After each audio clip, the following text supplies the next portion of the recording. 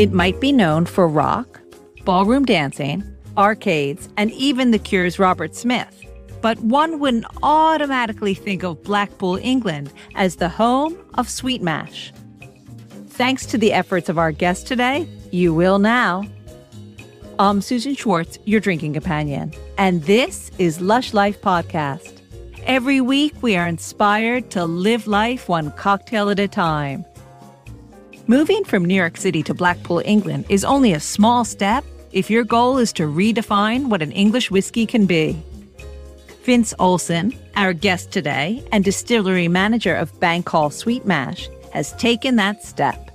He is bourbon bent and hellbound, to co-opt the title of the famous song by Hank Williams Jr.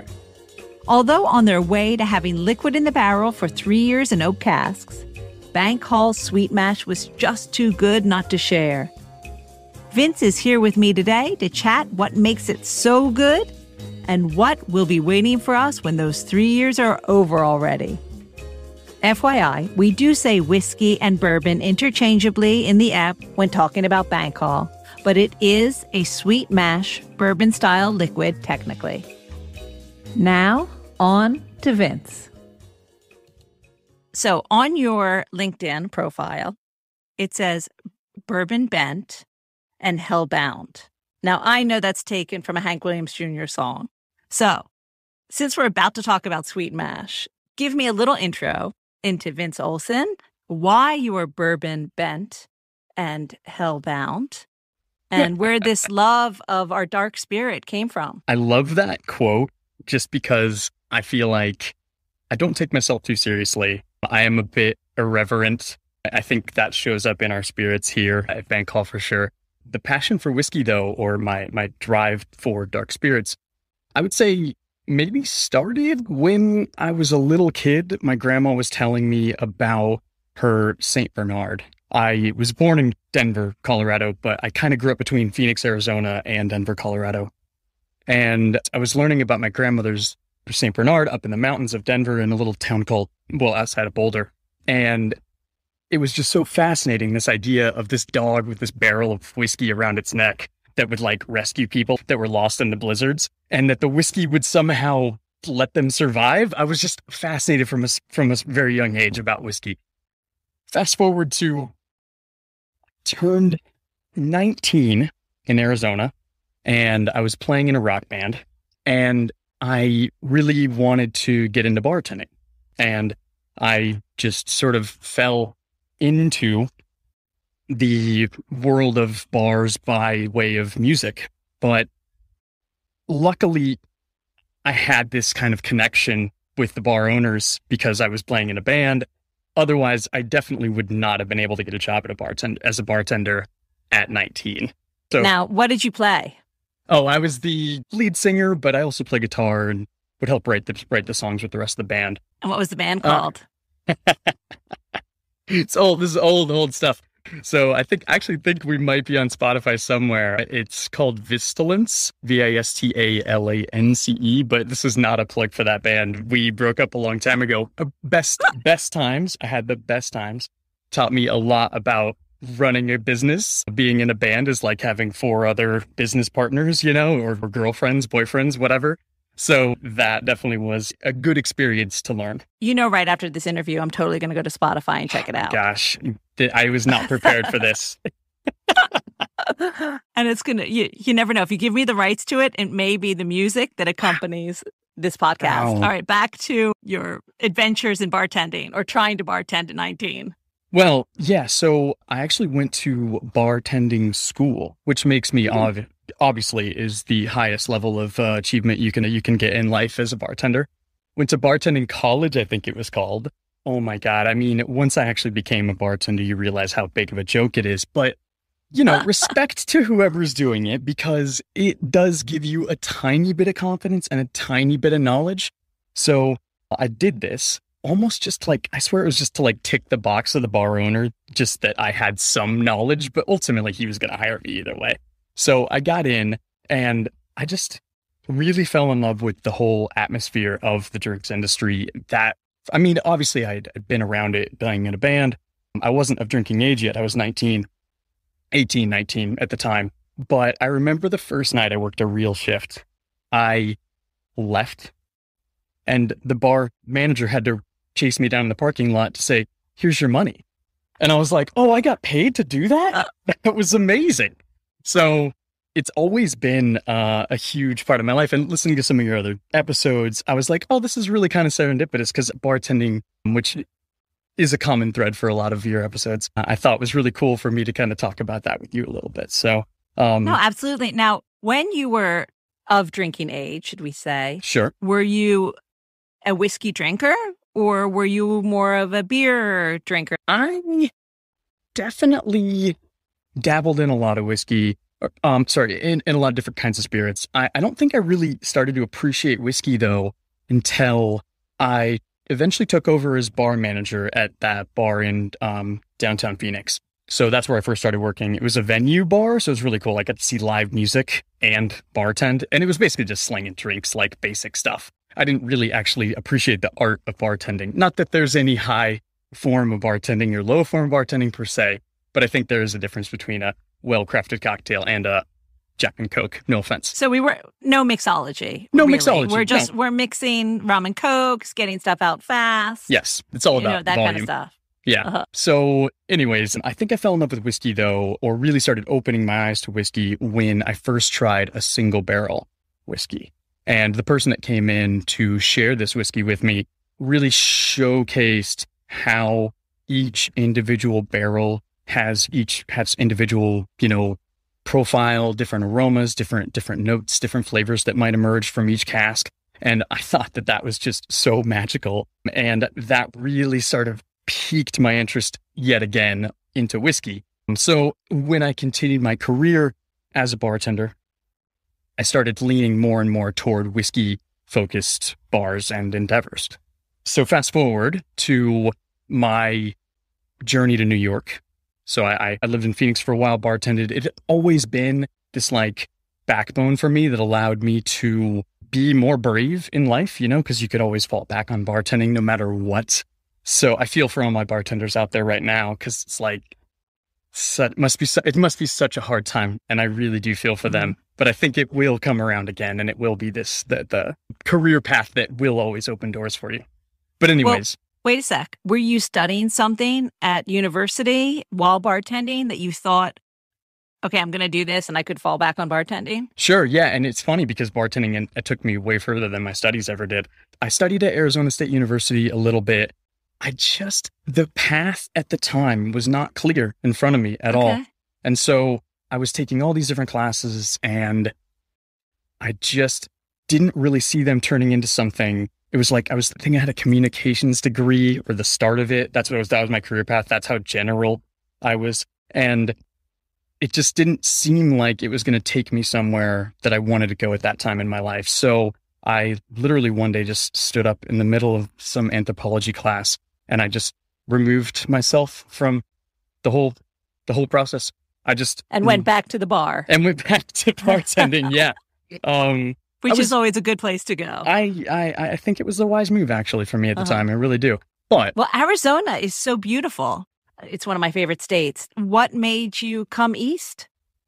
Well, I think New York for me always was this place in the movies, I'd never really thought I would live there. But this opportunity arose. One of my best friends moved there and let me crash on her couch. Well, both two of my best friends, they're sisters. They let me crash on their couch in Brooklyn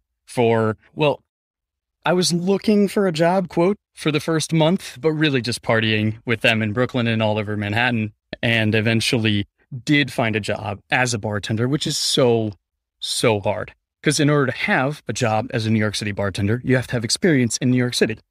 But how do you get New York City experience? Anyways, eventually somebody gave me a shot at a whiskey bar, and that sort of continued this progression for me. Did you fall more and more in love with whiskey while you were at the whiskey bar, thinking this could be my life, whiskey? I wasn't sure. I was at this time in my life where I was overwhelmed with all these different creators in New York City. It was a much more artisanal culture than I was used to in Arizona at the time, which I think Phoenix has traveled a long way since. But in Colorado, Denver and Phoenix are both a little bit more like cookie cutter corporate takeover. It's changed in both cities quite a bit since then. Interesting. But in Brooklyn, it was, and in New York in general, it was just this like revolution of people that were doing things with their hands. And there's like a boat workshop down the street from this place that I would go. And there was like all these artists I was interested in. And so I started just like getting really passionate about the other elements behind bartending. So how does the wine get made? How does the beer get made? And started this journey where I was really just passionate about all the different little elements. I even went to shadow at Amy's Bread to watch how they fed their yeast mother and like toured the whole bakery just like by myself. I was just like, I want to know these things. I got a notification, or just my friend, an old school notification, tapped me on my shoulder and said, hey, there's an ad on Craigslist for a assistant distiller at Widow Jane, which was a distillery I was pretty interested in.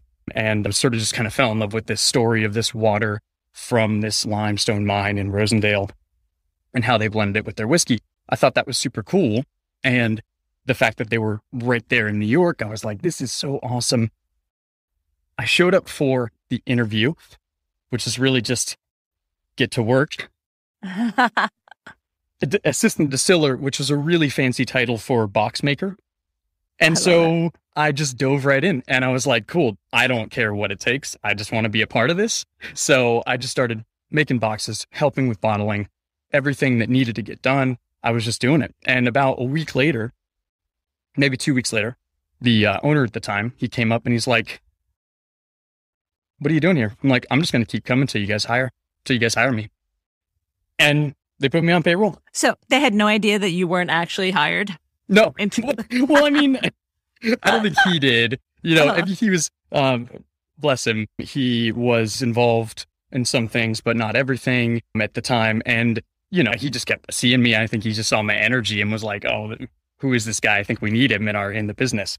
So I'm really grateful for that. They gave me a shot, and I never took it for granted. I really did just give that place 100%. I was still bartending at the time, which became so hard for me. I was bartending nights and then getting up a few hours later to start the distillery some mornings. So that was really when I needed to make a decision about which path I wanted to choose. So bartending, not that I didn't still love it, but this path into whiskey just seems like had a lot more adventure. And so that was the path I chose. And I really buckled down and just started diving into all the different things that Widow Jane had to offer at the time, which was a ton, which was, you know, learning about all of the mashing and fermentation and distillation, the barreling, the brand ambassador side of things as well. So going out into the world and just talking to people about what we do and what we did. And that just kind of created a spark. And I eventually was able to take over, which is so funny. I started as a box maker and I took over as head distiller. So it was quite a journey. And all the while, this brand was just growing and growing. So I'm just really, really grateful that I had that opportunity with them. They are still growing to this day, and I wish them all the best, truly. But it came to a point where I felt like there was more opportunity for me if I was going to really grow as a distiller. I needed to kind of jump from the nest a bit, you know. Well, spread your wings and fly over the pond. Exactly. Or down south, I guess. Two kinds of choices, right? This is true. Yeah. Go ahead. Sorry. No. I was just going to say, you know, it's interesting that you're in Blackpool because I'm sure as someone in whiskey, I guess there are these choices that you like, do I go to Kentucky or Tennessee, or obviously you can make bourbon anywhere, or do I go to Scotland, or how do I find my way? So how did you find your way to Blackpool? So Blackpool's kind of funny. It kind of, to me, as a ex-New Yorker, I lived in New York for 9 years, so I try to just compare everything to New York. I lived there too for a long time before London. I'm sure you understand. So to me, Blackpool kind of feels like the Coney Island of Manchester. And it actually has this weird little bit of history of that, where people would go to Blackpool to, have vacations and things before European travel became so much easier. They would stay in England. And so they would go from Manchester or Liverpool or maybe Preston or, surrounding, even Scots would come down here. Those in Scotland, north of the border, right. They would come down here as well. So there's this fond memory that a lot of people have of Blackpool, but it's in recent years because the tourism industry has dried up a little bit in terms of local tourism. We're really happy to be here helping to bring a, positive new image to this area. I mean, we're in this little bit of a industrial section here, and we wear the fact that we're in Blackpool right on all of our shirts and on the front of the building. We want to represent it. We're not trying to hide from it. We really want to wear it and let Blackpool know that we're happy to be here. We brought a bunch of jobs into this business, or into this distillery. I mean, you can see behind, there's all of our babies resting back there. Yeah, I see. It's just, it's really exciting, but I don't think I answered your question. So the trip for me to get to Blackpool, it was an opportunity that was, I think, it was originally sort of packaged as this, let's do a bourbon style whiskey in England. And I only say whiskey like that because our product isn't quite whiskey yet. It's not 3 years old, which is funny because back where I'm from, it's whiskey the day it goes in the barrel. But here it's got to be 3 years and a day old. So right now what we have is spirit that's in the bottle behind me, the bottle behind you as well. Grain spirit. We try to be really upfront about that. I mean, of course, it feels like a whiskey. It drinks like a whiskey. I mean, it for all intents and purposes is a whiskey, but it's not a whiskey by name yet, and we're not legally allowed to call it a whiskey. Before we get into Bankhall, sure. Was there a Bankhall before you came to do it? Or was it this proposition to create something that was then going to be Bankhall? So, yeah, that was, well... So chicken and egg thing. I know. There was an original Bankhall. And so we allude to that on the bottle. There's a little nod to it. 1790 is when the original Bankhall Distillery was operating in Liverpool, actually. And they were a massive operation, making millions and millions of liters of alcohol per year. I think they made over 5 million liters of pure alcohol per year, which is just crazy. Was it just neutral spirit, or what was it? They would make more of a neutral whiskey, almost like a grain whiskey, which is funny. That's kind of also, we do what would be called a grain whiskey as well. On our tax returns, we call it a grain whiskey because it's not a malt whiskey, which is what so many other whiskeys are in the UK. But they also did some malt whiskey as well. So I don't know if it was like a proper single malt. The records are a bit hazy on that, but they had malt-based whiskeys and corn-based whiskeys as well, which is a cool little nod to what we do now. But I think the thing that really drew me in to this distillery and to helping come over here and create this, obviously the opportunity is amazing to build a distillery from the ground up, but also to help redefine what English whiskey is. And I think there's so much more that can be said for the English whiskey category. There's really, the sky's the limit in England. It just has to be made from grain, aged in a barrel, and 3 years and a day. You can do anything else. And I think what we want to do is help change the conversation. And what I'm most excited about in this project, what took me from Brooklyn to England, was this opportunity to help redefine what English whiskey is. That, it's a pretty sexy opportunity for someone to say, come from Brooklyn to Blackpool to redefine English whiskey. I would take that up too. I mean, you must have jumped at the chance. So what did you jump into? So there was Bankhall from 1790s. And so when you got there, kind of the first day, quote unquote, first days, was it really right from the beginning, or were they already creating spirits? So we were dabbling with the idea of sourcing some liquid to get us started. Widow Jane did a lot of that, and so I was very familiar with it. But I'm really glad we went the option of choosing to make everything in-house. I think it gives us a lot more integrity to stand with. And so when we started the project, the first day one was like, let's actually make sure all of our equipment will work properly. And we were still in this phase where we were piping it all in when I got here. So I actually got to, help choose where some of the roots went and what would make the most sense, because a lot of it was being done by engineers, and I love engineers. But distillers, when you're actually using things, you're going to know that you want this to go this way and this to go this way. So being a part of that, learning how to read a P&ID, which is a piping and instrumentation diagram. I had no idea what that was before I moved over here.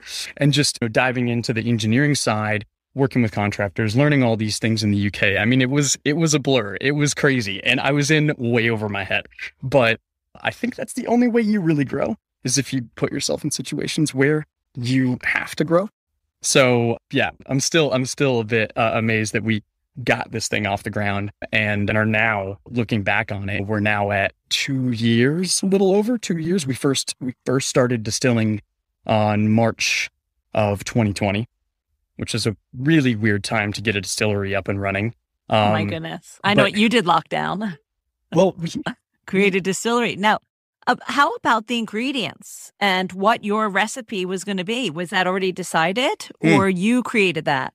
So there was some initial ideas about what the distillery would be, but we very much were changing a lot of this as we went along to suit the, UK. A lot of the kit that's built in this country and the processes in this country are quite a bit different than they are in the US. And so what we had to do is be kind of ingenious and develop some hybrid systems that would allow us to actually process whole grains, which is what you do with bourbon. Most everybody else in the UK will take their grains and leave them behind.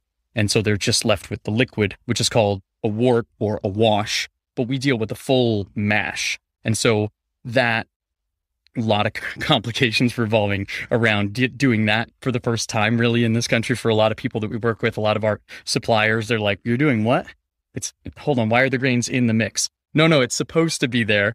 And then working with local farmers to get the grains that we want as well. We're close. We're close for getting our corn from the UK.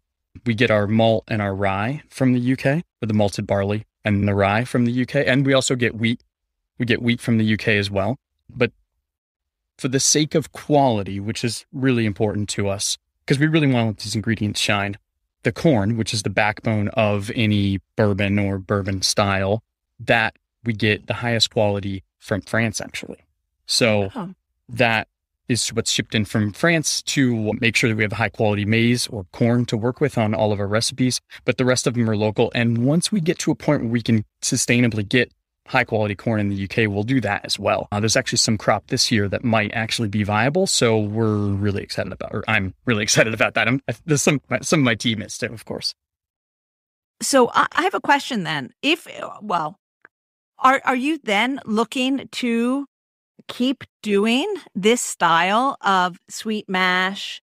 And again, we're using our quotes, even though no one can see our fingers. Or are you going to, because you're so new, or is liquid in barrels waiting to become either a bourbon or whiskey?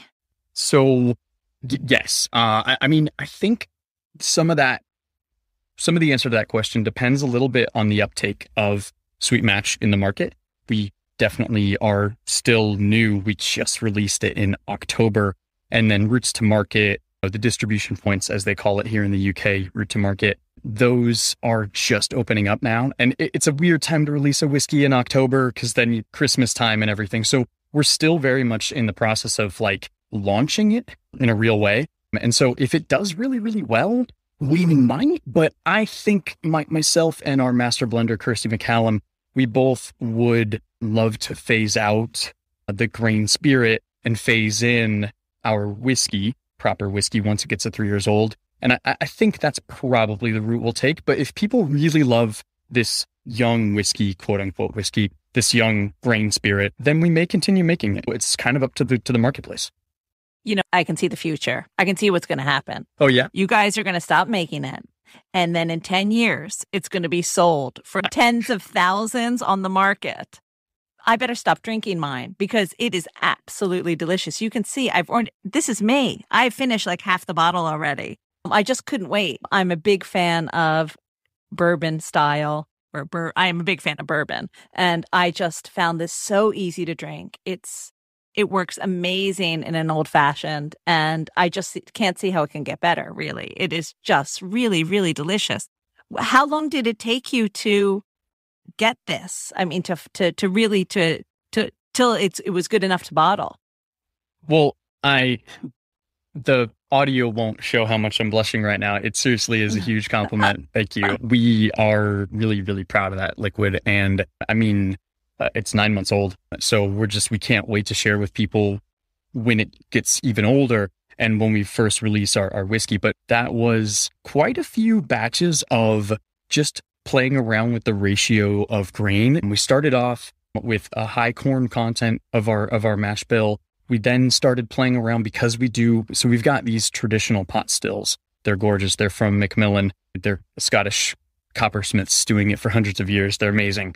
So we've got 3 pot stills. And so we wanted to nod to that a little bit at first and have a high malt recipe, but it just wasn't as good as our high rye recipe. So it was a bit of trial and error. I think by the time we got to maybe our 36th batch of bourbon or so, or 36th barrel of bourbon, sorry, I should say. So that would have been quite a few batches before that we actually were executing to make the mash and then distill it. And we have to distill it 3 times, which gives us a really cool profile and makes, I think, sets our whiskey apart a little bit from other bourbon whiskeys. Of course, Woodford, hats off to them for being, I think, the first triple distilled. But I think there's room in the marketplace for more than one triple distilled bourbon.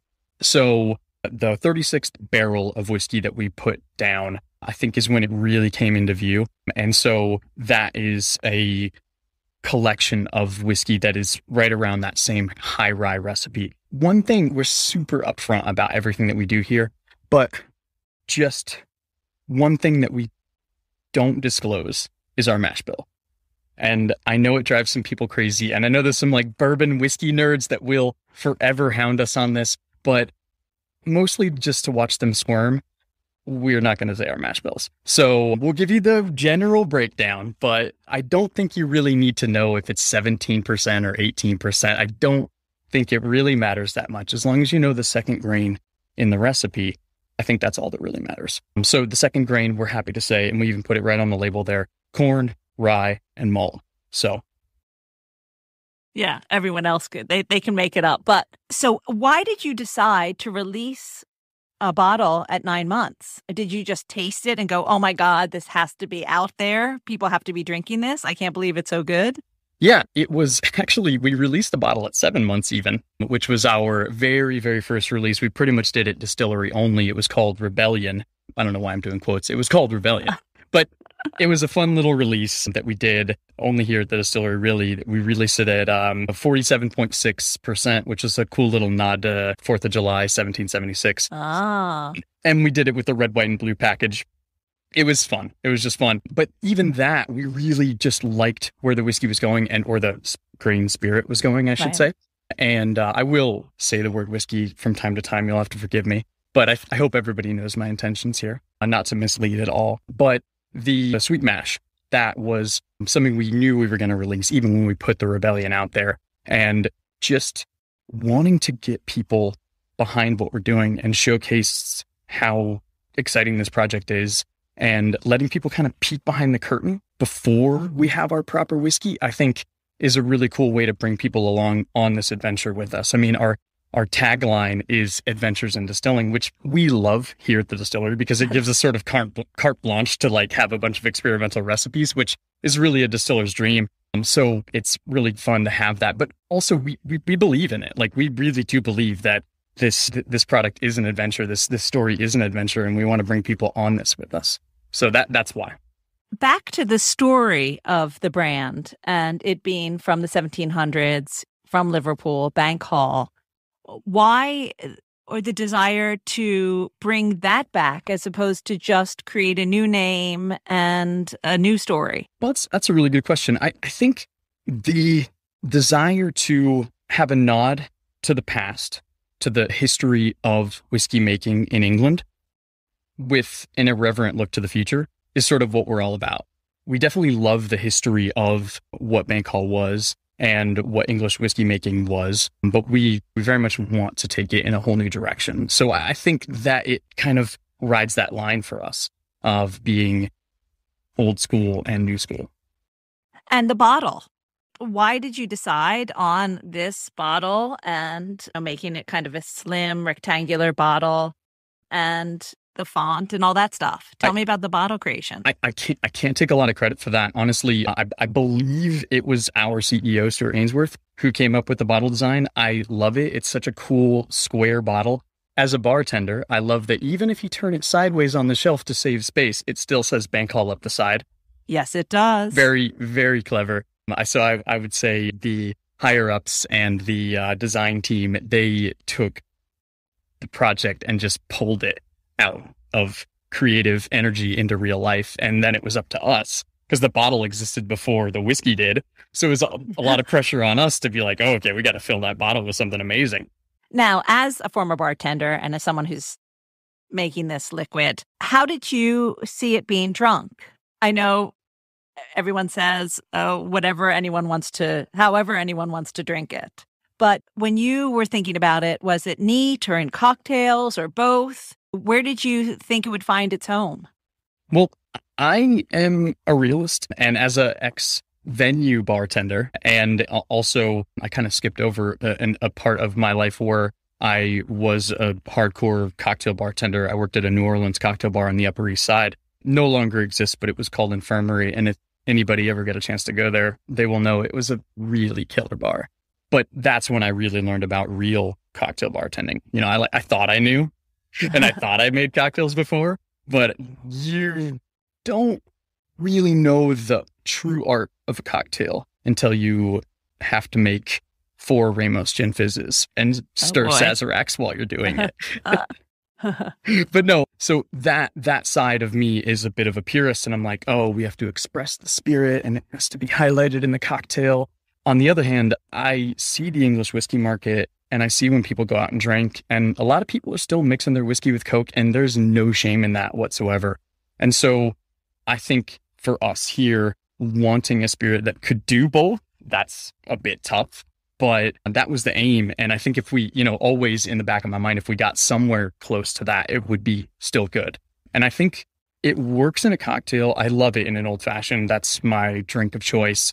But I've played around with it in summery drinks. This past summer, we were, at home. I was just playing around with different summery drinks, like lemon based, like bee's knees sort of vert takes. And it works well there. It also works in a little bit heavier cocktails like a Manhattan or like a barrel-aged old-fashioned. We were playing around with doing one here, actually. So I do think it works well in a cocktail as well as just mixed with Coke. And that's... Yeah, whiskey and Coke. Whiskey that has to have a lot of personality to compete with the Coke, because Coke is, has a pretty strong personality in itself. Yes, I think having it at 46% helps. It does stand up in a cocktail a little bit more. It does bring a little bit more of the barrel forward. But I think we have a signature character here at the distillery at Bankhall that does shine through, whether the drink is just mixed with soda water, like a whiskey highball, or if it's more complex. So we're really glad that shines through no matter what. And for such a high, ABV, it's really smooth. It's super smooth and young. It's really smooth. I think I say smooth one more time? It's super smooth. Well, smooth is what we go. I mean, it's triple distilled, Yeah, I mean, that screams smoothness. I think the vivacity, the youth of the whiskey, the way it was put together in this blend really does help bring the whole experience together. So you have the strength of the sweet mash at 46% and all the barrel character that comes with that, but also the vibrancy of the young corn spirit, a little bit of rye and barley in there as well. All of it just works really harmoniously and does present really well. So we plan to continue the sweet mash line until we have a whiskey. And then once we get to the whiskey mark, it'll actually be a single malt that'll be our first whiskey. So I'm really excited for that as well, to introduce a single malt into such a deeply rich single malt community here in the UK. We are a little nervous, if we're honest, but we are very proud of our single malt. Very, very proud of it. That'll be fun in 2023. Our first actual whiskey will end up being the single malt.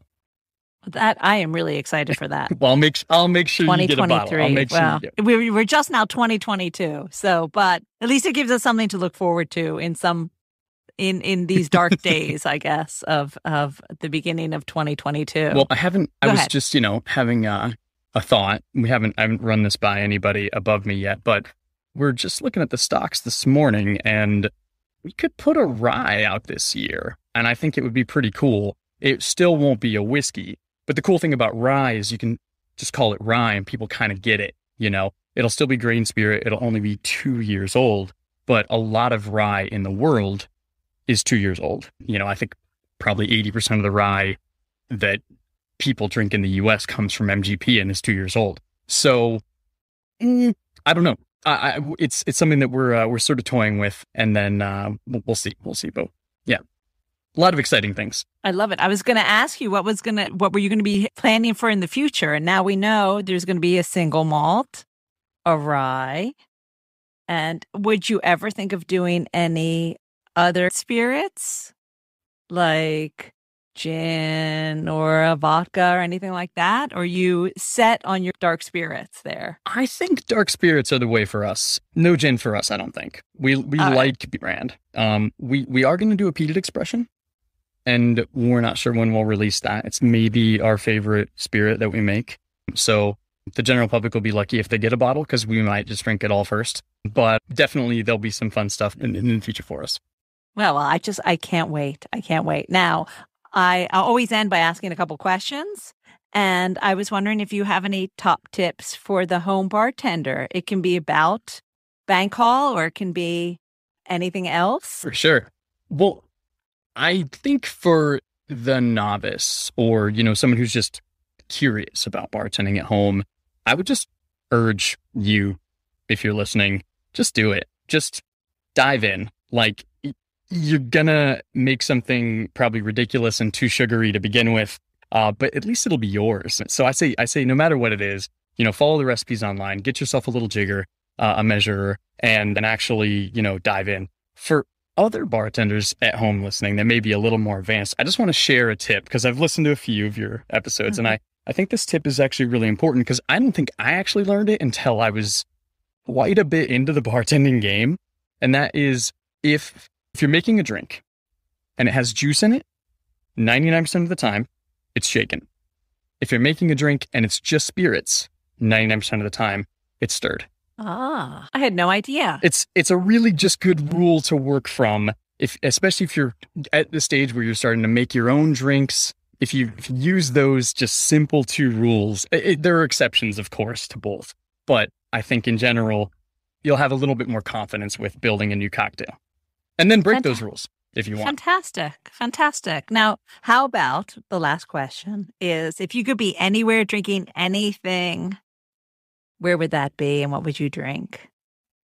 I did think about this a bit, and I had 1,000 ideas, but I think I'll paint a picture of Red Hook, Brooklyn, sunset, over the cobblestones, sitting down at Fort Defiance and ordering one of the best Irish coffees in the known universe and sipping it with your friends, and then walking over to to look at the Statue of Liberty as the sun sets. That's where I'd be. Oh, that's very romantic. I love that. That's fabulous. Maybe next time I'm in New York, I'm going to do that. So I don't know if they're open still right now as a bar. They switched during COVID to a general grocery, but I think they're going to reopen as a bar in the near future. So if you get a chance to, definitely look it up first. Don't just go if it's still a grocery store. But if it has converted to a bar, definitely go. It's amazing. Maybe they sell takeaway Irish coffees. I didn't ask when I was just there. So yeah, we'll have to explore that. It's Well, good. listen, really good. It has been so lovely to have you on the show. Thank you so much. As I said, I've downed half a bottle of Bankhall by myself. Not all at one time, obviously, but making old fashions with my friends, Bittered Sling, plum and root beer bitters. Oh, that sounds great. It is. And they have been amazing, these old fashions. So I'm going to have to get me another bottle, because I know that, and leave it unopened. And I know that when you stop making it, I'll have one. Well, It's been an absolute pleasure being here. Seriously, thank you for hosting me and just having this forum for people to talk about spirits in this way. Seriously, thank you. Yeah. It's my pleasure. It's my pleasure. All right. Thanks. Thank you. Thanks so much to Vince for being on the program and Bankhall for sponsoring the transcription for the hearing impaired. Time for our cocktail of the week, a classic nod to New York that pairs so well with our conversation. The cocktail of the week is From New York to Blackpool. You'll need 50 mils of Bankhall Sweet Mash, 25 mils of fresh lemon juice, 15 mils of simple syrup, 1 egg white, 10 mils of red wine, and 2 dashes of Angostura bitters. Add the Bankhall Sweet Mash, lemon juice, simple syrup, and the egg to a shaker. Then close the shaker and shake as hard as you can. Then open the shaker, add the ice, and then shake, shake, shake as hard as you can again. Then strain all that into a rocks glass with 1 gorgeous piece of ice. Then take your red wine and take your bar spoon and slowly pour the red wine over the back of the bar spoon. You'll see it form a layer right on the top of the cocktail. Then garnish that with 2 dashes of Angostura bitters, the lemon wheel, and a brandy cherry. Now, bottoms up. You'll find this recipe, more Bankhall Sweet Mash recipes, and all the cocktails of the week at alushlifemanual.com, where you'll find all the ingredients in our shop.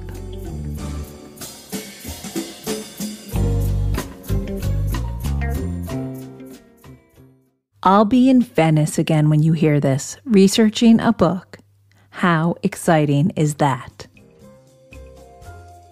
So if you live for Lush Life, make sure you head out to the bars and restaurants you love and tell them how much you love them.